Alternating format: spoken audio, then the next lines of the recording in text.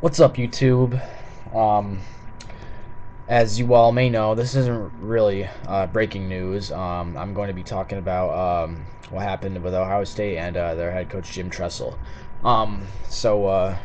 Jim Tressel decided to resign as the Ohio State Buckeyes head coach.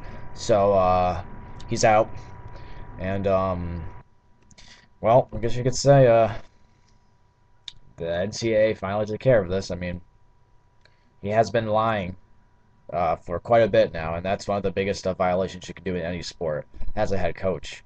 So, I mean, Ohio State's got a um, they're going to have to go through some big changes, I believe. I'm not really a college football fan, but I mean, obviously this is a big thing to happen in college football because Jim Tressel's been known to be one of the better coaches um, at Ohio State. He led them to a national championship win, countless BCS bowl games.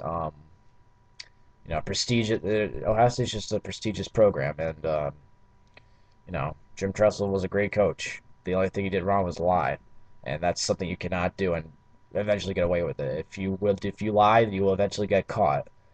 So, big hit for Ohio State. I'm not really curious to see how they're going to go from here, but if there's any Buckeye fans out there, let me know in the comments what you think is going to be next for the Buckeyes.